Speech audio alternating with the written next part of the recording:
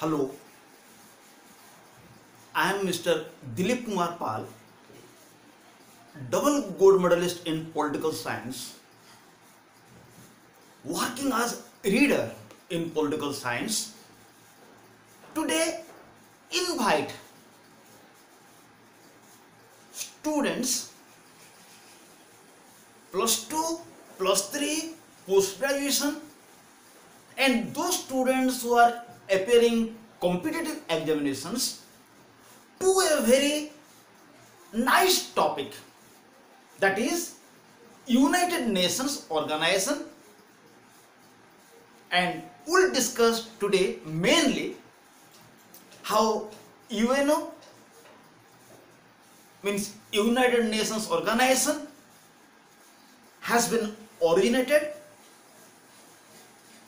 how it is composed, and what are the purposes of the UN. We'll concentrate today mainly three aspects of UN relating to its origination, number 2 composition, and number 3 its purposes. And this topic is very much useful for students appearing +2, +3, post graduation and competitive examinations. And from this video you will get various important informations as well as data which will be helpful from the academic point of view. Okay, very good. If you will like this video, you will subscribe my channel so that you will get future videos which will be helpful to you. Okay, we'll start today. So first of all, take off how UNO has been originated. But before we discuss how UNO has been originated, how it is composed, and what are its purposes, we must know first of all a few lines about the importance of the UNO, because it is the instinct of a human being that he takes interest to know about a particular thing or object which has some value. Anything which will have value, everybody will be interested to know about that. It is the symptom of this lovely creation of God, which is human being. So before we discuss about UNO, we must know first of all a few lines about the importance of the UNO. So what importance UNO has? According to Professor Carlos P. Romulo,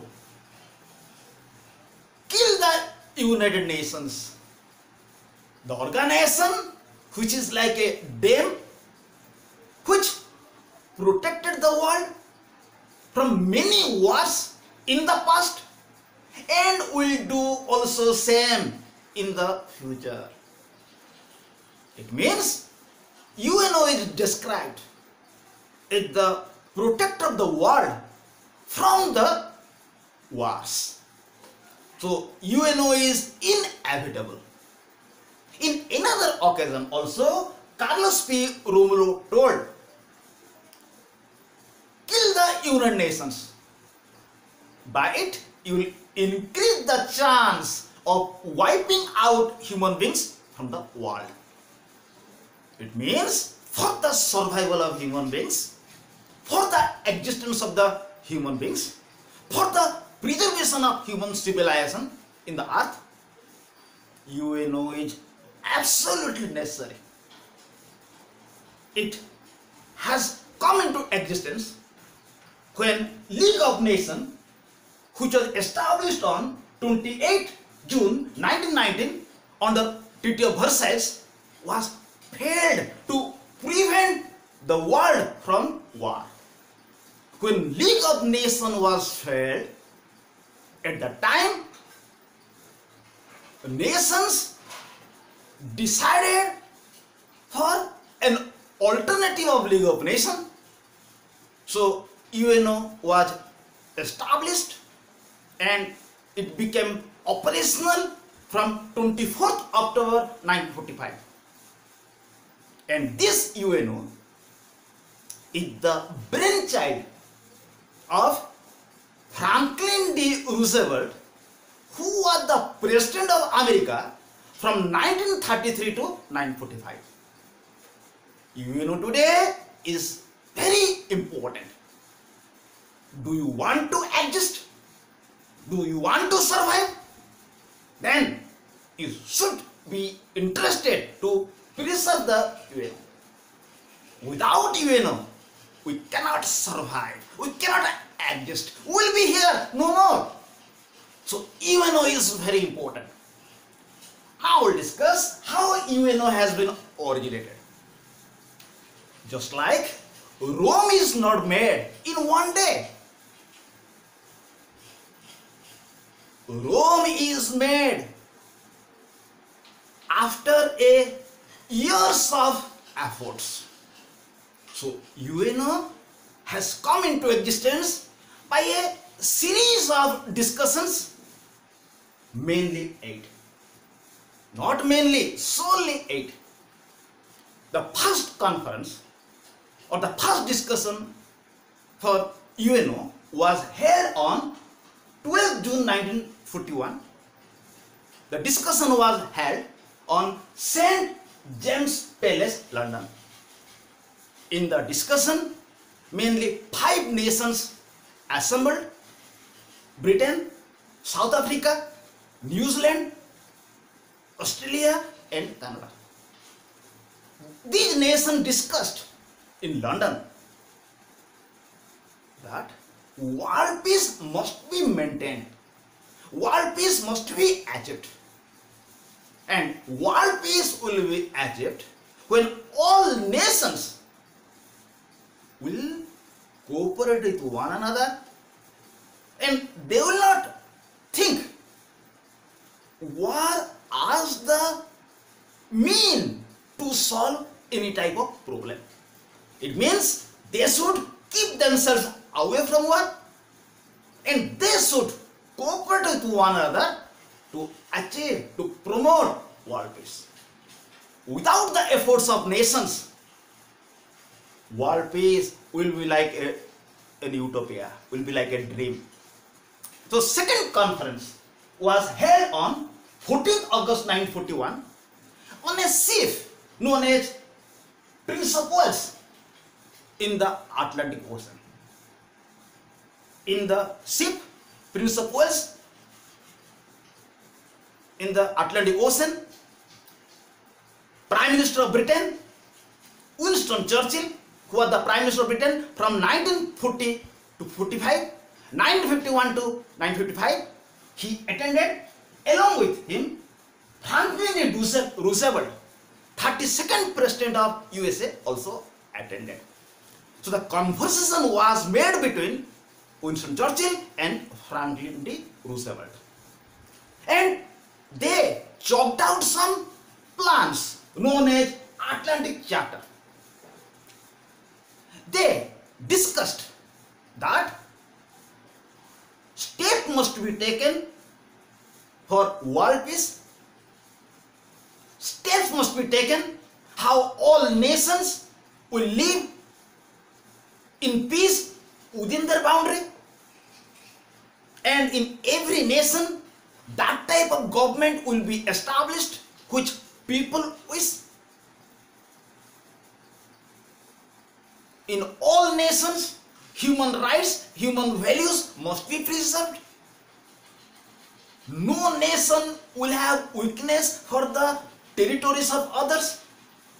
It means it is against territorial aggrandizement. So they passed a series of proposals known as Atlantic Charter. The third meeting was held in Washington on 1st January 1942 by 26 nations. In this meeting, these 26 nations agreed to implement Atlantic Charter because the provisions of Atlantic Charter are noble provisions. So in this conference, 26 nations agreed to implement principles of Atlantic Charter, and they agreed to give cooperation of all to achieve world peace, and they also agreed not to give cooperation to those nations which are against world peace. The fourth conference was held in Moscow on November 1943. In this conference, United Kingdom, America, Soviet Russia and China attended. In the Moscow conference, for the first time it was discussed that to have international peace, to maintain world peace, an organization must be formed. And this organization will work for world peace. And the name of the organization will be United Nations Organization. Again, in the fifth conference, which was held in Tehran, capital of Iran, on December 1943, Stalin, leader of Soviet Russia, who was a dictator from 1929 to 1953, Churchill and Roosevelt attended. And in the Tehran conference, they discussed that the world organization which will be made, it will be opened for small nations and large nations. It will not be only for the large nations. Small nations and large nations will be welcomed to this organization. And in Tehran conference, it was discussed to implement the decisions of the Moscow conference and decisions of the UN declaration and decision of the Atlantic Charter. Then the next meeting was held in Dumbarton Oaks Mansion in America. The meeting was held on October 1944. In the meeting, United Kingdom, Soviet Russia, America and China attended. In Dumbarton Oaks meeting, the blueprint of UNO was prepared. How the UNO will be, what will be its boundary, what will be its functions, etc. were mentioned. Again, in the seventh meeting was held in the Yalta, Russia. It was held on February 1945 and the meeting was held among Churchill, Stalin and Roosevelt. In the Yalta conference, it was decided that 5 big powers of the world like United States of America, Union of Soviet Socialist Republic, China, France and Britain should be given veto power. It means whenever any decision in the UNO will be taken, the support of these 5 nations must be required. And in the Yalta conference, we have discussed that another conference about the formation of UNO will be held on 25th April 1945 in San Francisco, America. It will be the final conference, and on the basis of Yalta's conference decision on 25th April 1945, another conference was held in San Francisco, America. In the San Francisco Conference of America, it was discussed among nations how to form UNO, and on 26 June 1945, they the present all the nations, 51 nations, they put their signature on the draft of the UNO. And finally UNO came into existence on 24th October 1945. So this is all about the formation of the UNO. So UNO has not come into existence abruptly or accidentally. It is the result of deliberations of 8 meetings. Okay, so this is all about the origination of UNO. Now we'll discuss organs of UNO. What are the organs of UNO? Just like a human being has some organs through which a human being will function. In the similar manner, UNO has some organs through which UNO functions or operates. Previously, it had 6 organs like General Assembly, Security Council, Secretariat, Social ICJ, Internal Court of Justice, Economic and Social Council, and Trusteeship Council. But now, Trusteeship Council was no more. It has been abolished, or it was abolished on 1st November 1994, because Trusteeship Council was a council which was looking after those areas which were rulerless. Because during those time there were some areas which were not being ruled by anybody.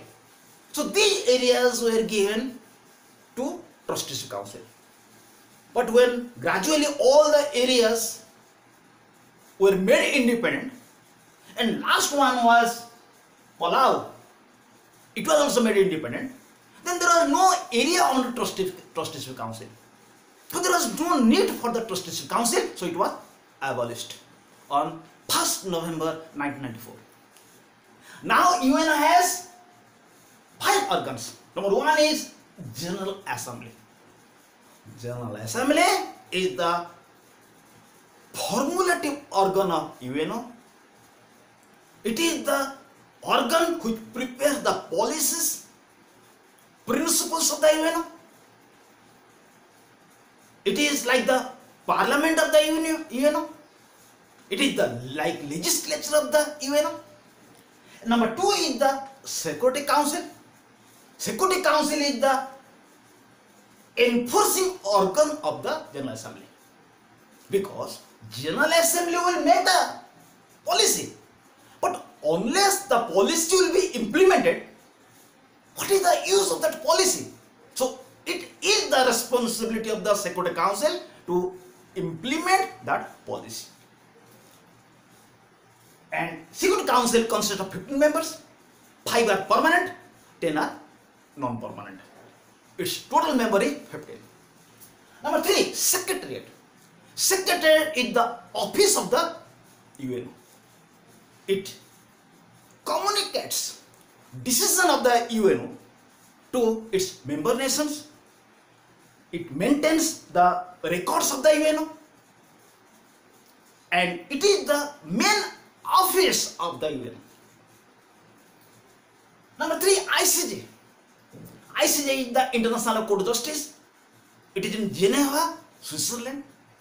The function of the International Court of Justice is to solve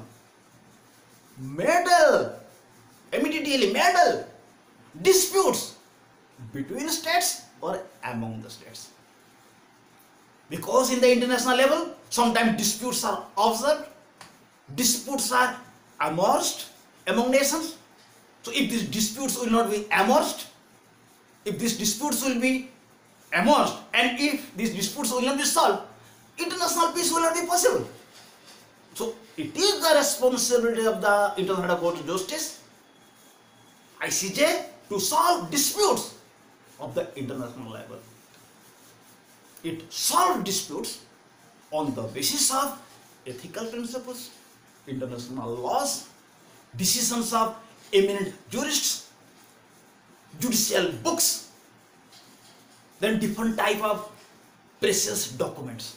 But the decision of the ICJ is not mandatory for all nations. Nations may carry it out, may or may not carry it out. They give respect to the decision of the ICJ. Next one is Economic Social Council. Another organ of UNO is the Economic Social Council. The function of the Economic Social Council is to solve various economic and social problems of different nations. It targets, it aims to promote social and economic development of all nations. It is not parochial. It will not concentrate attention to only big nations. It wants economic and social development of all nations, maybe small, maybe big. Again, it helps. It provides economic aids to different nations for social advancement and economic advancement. Then these are all the organs of UNO. In addition with it, UNO now has 193 members. Membership of UNO is open for all, but it is the option for nations. They may become or they may not become. Till now, Taiwan, Switzerland, they have not become membership of the UNO. The membership of the UNO is open for all. But no nations will be compelled to take membership. They may or they may not take the membership of UNO. So, UNO has 193 members. The members are two types. One is original members, others are subsequent members. Original members means those nations, 51 nations, those who had signed in the documents of UNO when it was made on 26 June 1945. They were the original members. India was also in this list. And those nations which came afterwards, they were the subsequent members of the UNO. So, this is all about the composition of the UNO. Now you see, what are the purposes or what are the objects of the UNO? UNO has some objects for which it has been created. The first object of the UNO is to protect the world from wars, because people of the world have been experienced by two great wars. How wars are dangerous for the destruction of human beings and to cripple economic of nations. Wars are very dangerous. Even wars can destroy civilization. So the purpose of the UNO is to protect the world from any type of wars. Wars should be kept away from the world. Number two, promote trade relations. Another object of the UNO is to promote trade relations among nations. Because now in the world, no nation can exist by itself. Every nation depends on others. No nation can exist by itself. For example, in India. India is importing crude oil from Saudi Arabia. And India is supplying medicines to Saudi Arabia. Again, India is supplying different type of medicines to America. And India is importing different type of sophisticated technologies from America. So no nation can exist by itself. So there must be trade relationship among nations. By trade relationship among nations, all nations will be benefited. So the function of the UNO is to promote trade relations among nations. Number three, Another function of the UNO is to work for world peace. Peace in the world will have to be maintained. Just like if a person wants to make progress, there must be peace in himself. Without peace in mind, a person cannot make prosperity. In a similar manner, in the world, all nations will develop. At that time, whenever in the international level there will be peace, there will be tranquility. It is the function of the UNO to promote world peace, to promote tranquility in the world. Fourth, protect human rights. Another function of the UNO is to protect human rights, human values. It wants to give human beings basic human rights. It sees how people of all areas of the world will enjoy rights. They will be treated like human beings, and it wants equal rights for both men and women, equal respect to both small nations and large nations. Another function of the UNO is to promote relations among nations. How all nations will be closer to one another, how among nations there will be intimate relationship, how nations will reside peacefully. It is the object of the UNO. Finally, promote socio-economic development of nations. Another function of the UNO is that it sees how all nations will have social and economic development. It wants balanced development of all nations. Because still now, in some nations, people are deprived from basic facilities, basic amenities. Even people of some countries are not getting food, drinking water, and other necessities of life. So it is the object of the UNO to promote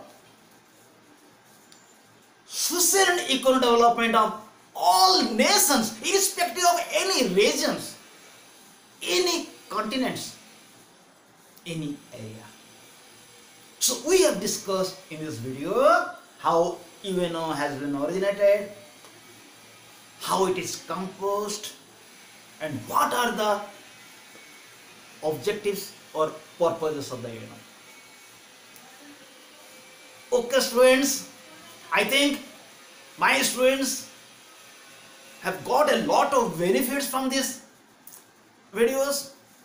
Not only you should enjoy this video, you should collect important facts of this UNO video. You should collect various informations from this video which will be useful to you, so that this video will be benefited to you. Okay my students, thank you to all, goodbye to all. My students, please smile. Again we will be here in another video. Subscribe my channel so that you will get new videos which will be helpful to you. Okay, thank you to all, goodbye to all. Thank you, bye.